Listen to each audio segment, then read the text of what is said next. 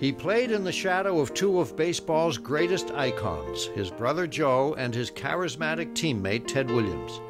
Many believe that has cost him his own rightful place in the Baseball Hall of Fame. He was called the Little Professor, not just because he wore glasses, but because he was so smart. He might be the most underrated great player ever. The Dominic DiMaggio story is next on this special edition of the Red Sox Report, presented by CVS Pharmacy.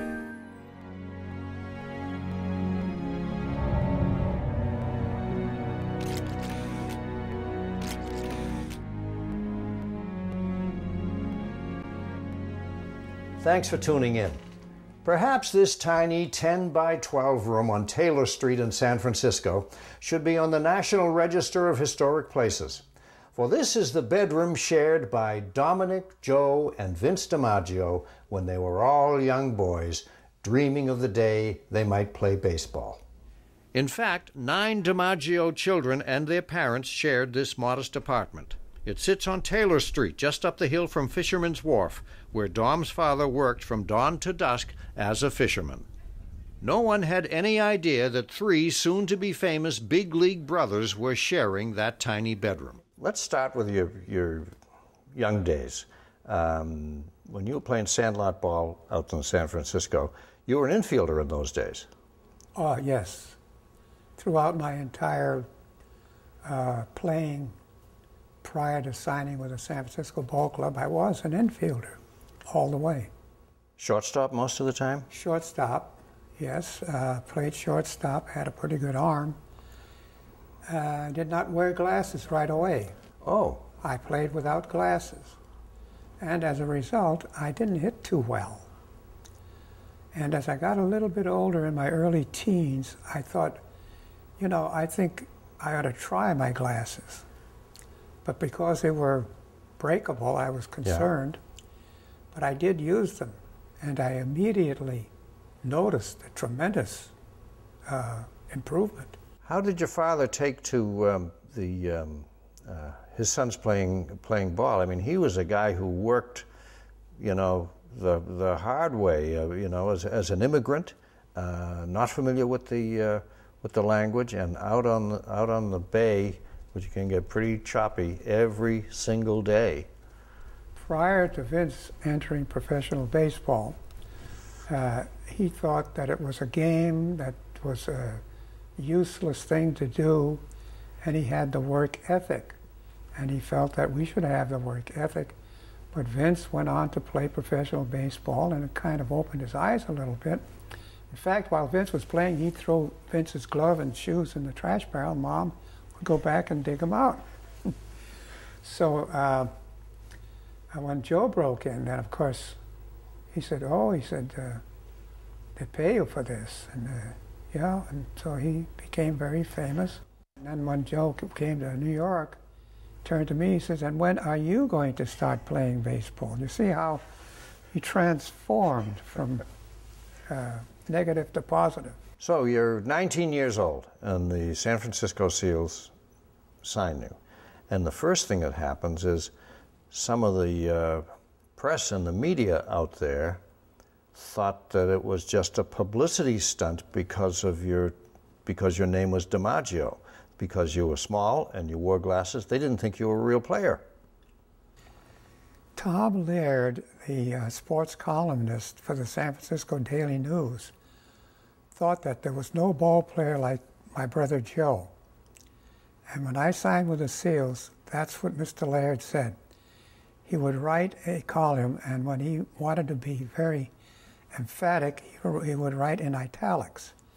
And he would write something about Joe, and the very next paragraph he would say, and that kid brother of his will never be a baseball player. And so actually, I think going back, my one desire was to play 1 year of professional baseball. Really? And Tom Laird did me a big favor, because when he wrote that, I said, by golly, I'm going to get to the big leagues. And I played hard, and I ran into Tom about 4 or 5 years later after I'd come to the Red Sox. And I told him the story. He said, that's not true that I wrote those things. I said, yes, it is, Tom. I said, but I want to thank you for it. He says, you do? Why? I said, because you gave me the inspiration to go on. He said, oh, that's different. And you're playing center field by this time with the Yes.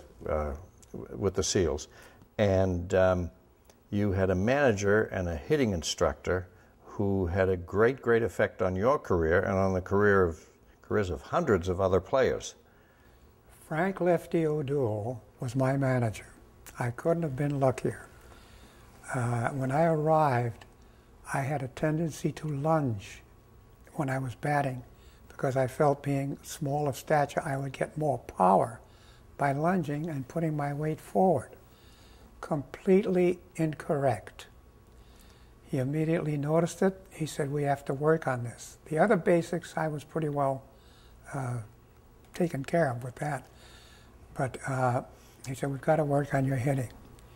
So he worked, and we worked daily, and I did everything he said. And finally, he took movies of me and showed where I was lunging, where I should have stayed still and kept back, actually, and had my weight on my back foot. So you end up 3 years with Lefty, and your last year you're 22 years old. You hit 360, you had 39 stolen bases, and you're the Pacific Coast League most valuable player. Correct. And on your way to the major leagues. Correct.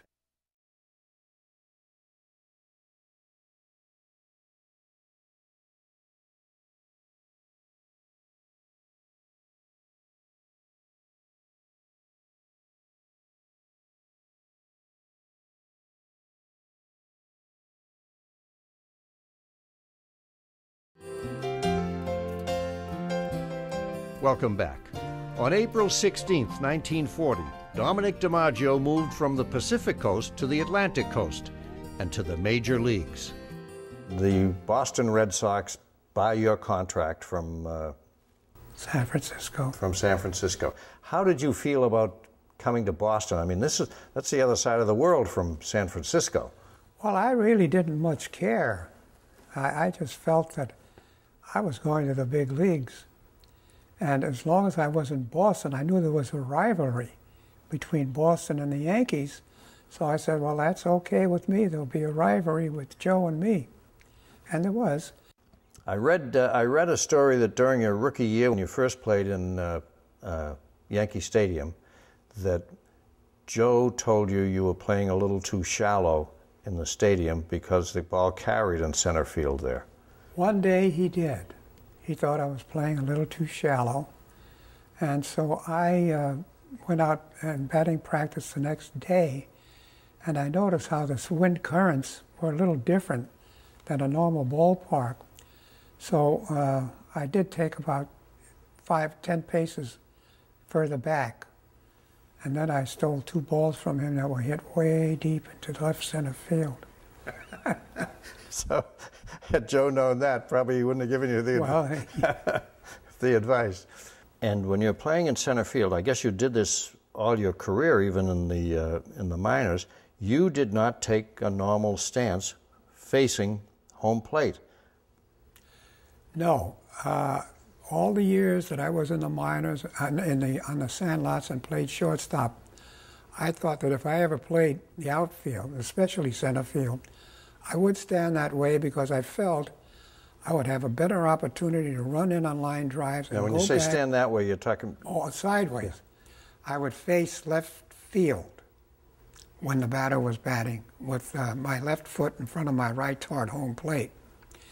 And once in a while, when I felt more comfortable, I'd turn around and face right field, but not very often. And that's when Tom Laird wrote, go back to Tom Laird, he said, I could not go to my left into right field for a fly ball. But I disproved that as we went along. In Portland, Oregon, somebody hit a ball over Ted Norbert's head in left field, and I caught it. The next guy hit a ball over Johnny Gilt's head in right field, and I caught that one. And I think that was the first time Tom Laird said, this kid can play outfield. I once read that someone said that of the 3 DiMaggio brothers, Joe was the best hitter, Dom was the best fielder, and Vince was the best singer. He missed his calling. He should have been an operatic star. Vince had a fabulous voice, and he loved singing. He should have been an... He used to sing in the outfield, I guess, between pitches. But I don't think he would sing loudly to the crowd. Well, you like to sing. Did you ever sing in the outfield? You know all those. I sing for my own amazement. All the old operatic arias. I remember you serenading Ted when we went down to visit him. Sure. And we had him laughing, didn't we? We had him laughing. We had him laughing big time that night.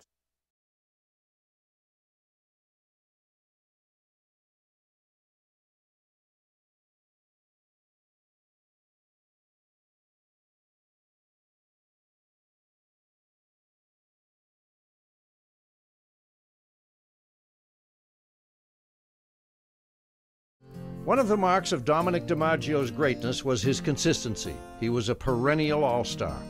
He was also adept at accepting and deflecting praise. So 1941 comes along, and now you're established, and you're an all-star in 1941, and stayed an all-star every year except 2 years that you were hurt. You were hurt in 42 and you were hurt in 47. And you didn't play enough in the early part of the 39 season, you have a 40 season, your rookie year. But every other year, you were an all-star. You got a better memory than I have. You were an all-star every other year. And it wasn't easy making the all-star team in those years because, one, your brother Joe was going to be on the team. And the guy who played next to you in left field, he was going to be on the team. Williams was going to be on the team. I've said that down through the years. I said it's pretty nice to know that I was the third starting outfielder when you've got Ted Williams and Joe DiMaggio who are going to be there every year. Yeah. So that's pretty nice. It feels pretty good. I felt very privileged to have my brother in center and my own teammate in left field. Well, you have a unique perspective on Ted Williams and Joe DiMaggio. Other than Babe Ruth, are the most enduring legends in the game. And you were the brother of one of them, grew up in the same bedroom with him, played the same position that he did, and your dear friend who was right next to you in left field was the other one. Nobody in baseball history has that perspective on two great icons of the game. At Fenway Park in left field, we had the scoreboard there, and he had the scoreboard keeper back there. And when Joe was on his streak, he would be talking to the scoreboard keeper often. Ted would. Ted would. Yep. And he'd tell the scorekeeper, give me a wave when Joe gets his hit, if Joe gets a hit. So the guy would call, and he'd turn around to ask him, and, Tommy, Joe got a double in the third inning. Okay, Teddy. And you were in the on-deck circle in the 1941 All-Star Game in the last of the ninth inning, and Ted Williams is at bat. You're in the on-deck circle. That's right. Joe beat out a ground ball and stopped a double play and gave Ted an opportunity to come up against Claude Passo. And I think Passo had gotten Ted out on strikes the time before. So they had a big powwow out in the mound, and I wondered what they could be talking about. They might want to walk him and maybe give him nothing to hit. But it took quite a while, so I'm sitting in the on-deck circle. I said, I may have to go up there and bat. Well, I didn't have to. Ted hit the ball out of the ballpark, and we won the ball game. That was the last batter. So now we come to the end of the 41 season, and World War II starts. And you volunteered, tried to enlist in the Navy. And they weren't interested in you at first. No, they turned me down because of my eyesight. I was not going to spend my time playing baseball while all my peers were serving time in the service. And so I told him, and he said, well, after a long period of time, said, well, I can do one thing. I could write a letter to the War Department and have members of the staff here at the Federal Building co-sign it, send it to them, and tell them that they should accept you because your athletic ability will offset your eyesight. I don't know how that works, but that's what he said. And he said, would you like for me to do that? I said, absolutely. 60 days later, I was in the Navy. And served 3 years. At the age of 26, 27, and 28. And lost those 3 years right out of the prime of your career. Yeah.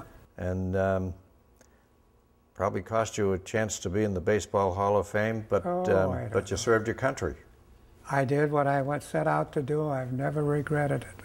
So you come back now, 1946, and the Red Sox have finally put it together. They have Dorr at second base and Pesky at shortstop, Williams in left field, DiMaggio in center field, and everything worked out perfectly except for the seventh game of the World Series that they keep bothering Johnny Pesky about.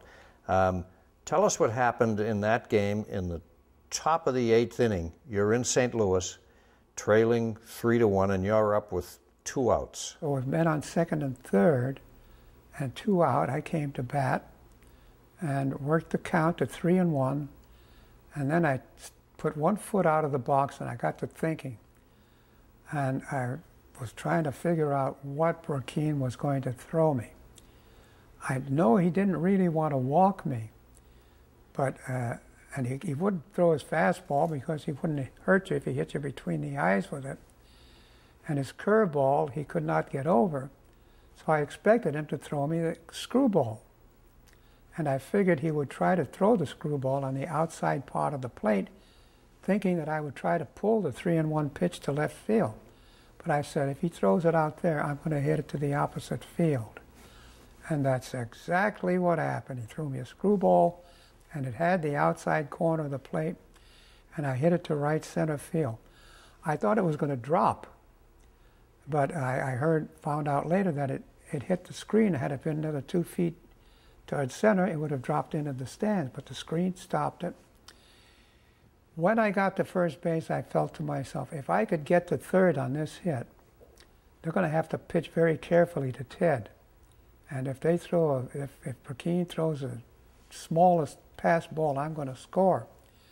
So in the process of digging for more speed, I pulled a muscle instead and barely got to second base and had to leave the game. And the leading run was my run on second base. And so Ted didn't get the base hit. And in the bottom half of the ninth inning, Culberson was playing center field, and Harry Hat Walker, who was a left-handed hitter but notorious left field hitter, was batting with Slaughter on first base.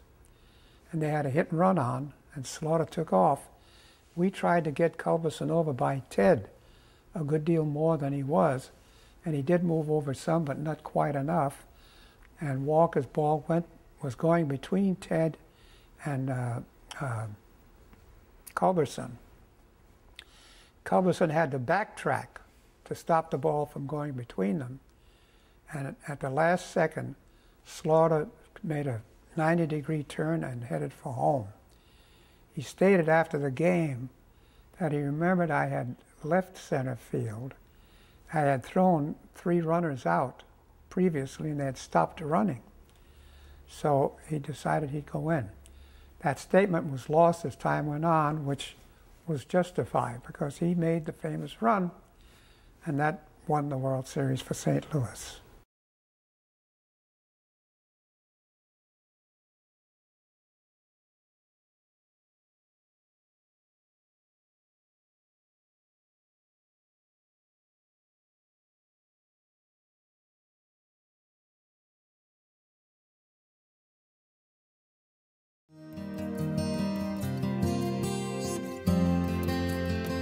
Welcome back. Although known as a great defensive center fielder, in the full seasons in which he played, statistics prove that Dominic DiMaggio was also one of the game's best hitters. In the years that you played, 40 through 42, then you lose 3 years in the service, then 46 through 52, we're not counting 53 when you only had 3 at-bats, you had more base hits than anyone else in Major League Baseball. That's interesting. I didn't realize that. More base hits than Ted Williams, who's in the Hall of Fame. More base hits than Stan Musial, who's in the Hall of Fame. more base hits than Joe DiMaggio, who's in the Hall of Fame. You had the second most runs scored of anyone in Major League Baseball in your period of playing. The only guy who beat you out on that was Ted Williams. In 1941, of course, your brother Joe has the famous 56-game hitting streak, but you had a couple of pretty good hitting streaks. And in fact, 60 years ago, you set the Red Sox consecutive game hitting streak that still stands today, all these years later. Yeah, I thought Gachapara was going to go through it. He didn't quite make it. But you hit in 34 consecutive games. 34, correct. And I got stopped against the Yankees, and I hit 2 balls real hard that day. The last one was a famous line drive. I hit right by Rashie's ear. And as soon as I hit it, went by his ear. I said, well, that's 35. But the thing wouldn't drop. Kept going and going and going, and Joe was standing right in front of it. If he hadn't caught it, it would have hit him right between the eyes. So he had no choice but to catch it. And that was the last of my streak. In 1948, you had a big year. You set the record for putouts, you set the record for runs batted in for a leadoff hitter, and you married a beautiful woman. Thanks, Dick, you're right. There's a great picture, and I remember mentioning this to you once, taken right in front of Lockober's restaurant in Boston. And it's in the winter. You and Joe are just emerging from the restaurant in your overcoats. But you're in the background. You two fellows are in the background. And in the foreground are 2 tremendous-looking women. One was Emily DiMaggio, and one was Marilyn Monroe. And I remember mentioning that picture to you once and saying, boy, those are 2 pretty good-looking dames. And you said to me, for my money, Emily had it all over Marilyn. You see, there you are. That's how I felt. So, and still do. And still do. Emily tells the story of the first time she went out with you. She knew that she wanted to see you again, so she deliberately left a baseball in the glove compartment. Tell that story. A friend asked me to get a baseball for her, and I said I'd deliver it personally. We met one day, and then I didn't meet her again for 4 years. I met her when we came up for an exhibition game with the Red Sox from Norfolk, and I didn't see her again for 4 years. She was still available.